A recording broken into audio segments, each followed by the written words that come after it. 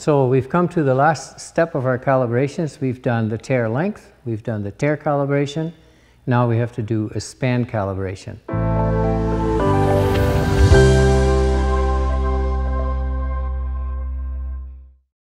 We run a weight over the conveyor, we go and get it weighed, or we already know the weight, and then we see what the this monitor thought it was, and then we enter the actual weight, and that sets what we call a scale factor in this system, and from there on it should know what a weight is as it's passing by, and it should give us accurate weight numbers, flow rate and load weights.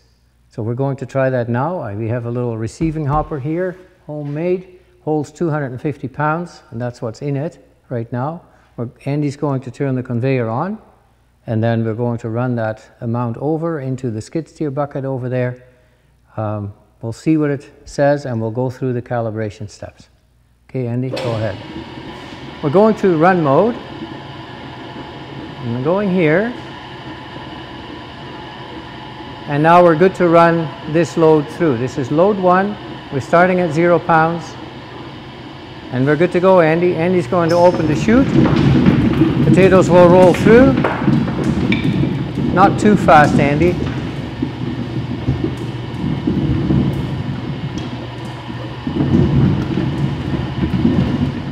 So you can see the weight accumulating.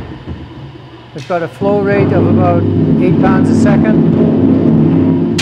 You can hear them falling into the skid steer bucket. You see the weights increasing.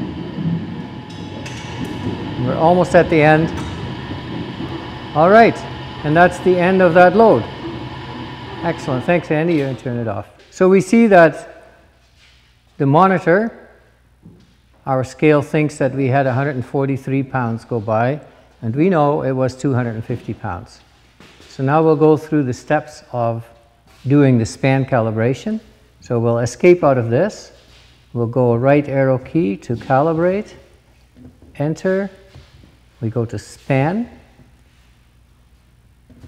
and we hit enter, and we see the monitor weight at 143 pounds.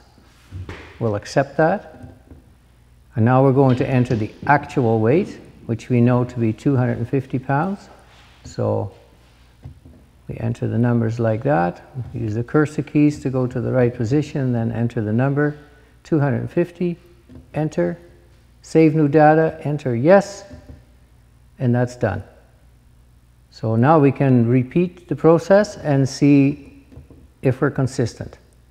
So I'll hit enter here, and now we go to load 2, which we played with this before, so we had 27 pounds. I'll just set that to 0 by pressing the down arrow key.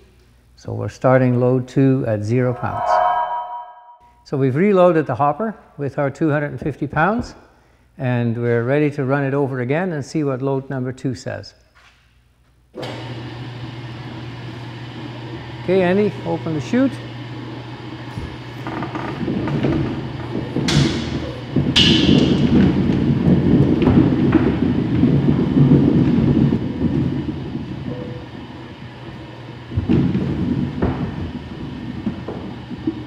Starting to see the weight go over the scale.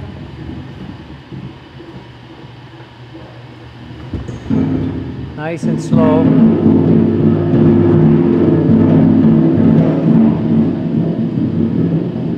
Get a little bit higher flow rate this time than last time.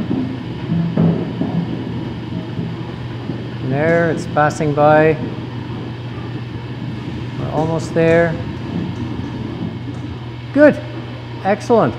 We're seeing 247 pounds, Andy, and I would say that that is really good. On a small sample like this, that's a good span calibration. I would not touch this again until we had run maybe 5 more samples, and then look at which way we're trending. Are we always a little bit low? Are we always a bit high?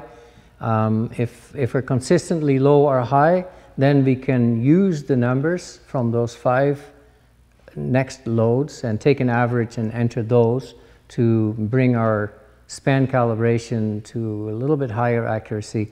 But for now, this is really good. We're not touching it, and we'll see what the next loads do. So that brings us to the end of our video presentation here today in this workshop. We've shown you a whole number of items, different components that form part of a conveyor scale kit that comes from Greentronics. Andy explained how the components get installed and what the different points are that you have to pay attention to as you go through that process. We've looked at how everything gets wired up to the electronics, the console and the junction box. Finally, we went through all the calibrations that are necessary to make a conveyor scale give accurate results. And that's where we've kind of ended. We are 3 pounds out on our 250-pound test weight, which is just excellent, just over 1% error. That's really, really good. Thank you for your attention to this. We will follow this up with further short videos to explain more of the details of this conveyor scale system. There are many more features, optional attachments that you can have with this system, and we will cover those separately because it will otherwise get way too long. So look for upcoming videos on our YouTube channel, and you can link to them from our website. Any questions, please make sure to contact your dealer or contact Greentronics directly. We look forward to meeting with you. Thank you.